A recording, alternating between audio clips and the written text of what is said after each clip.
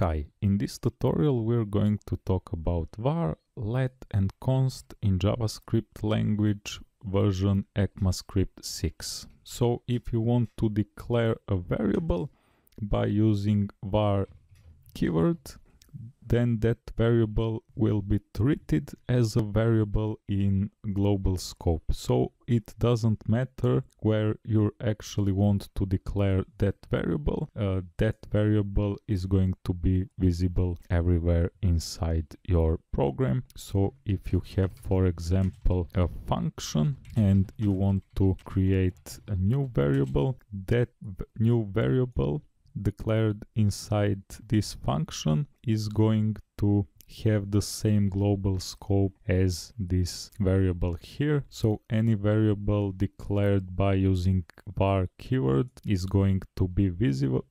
Its value is going to be visible inside your program. But if you want to use keyword let to define your variable, then your variable is going to be visible just inside this code block or between these two curly braces. If you want to use this variable outside of this block, this variable is going to be undefined. So this variable here is going to be undefined, but variable declared with keyword var is going to be visible, so you can use it further in your program. And finally, if you want to declare a constant value, you're gonna use keyword const, and it is almost the same as working with keyword let, but you just can change the value of your constant. So you can say that your constant now has some new value. Also, constants are visible just inside this block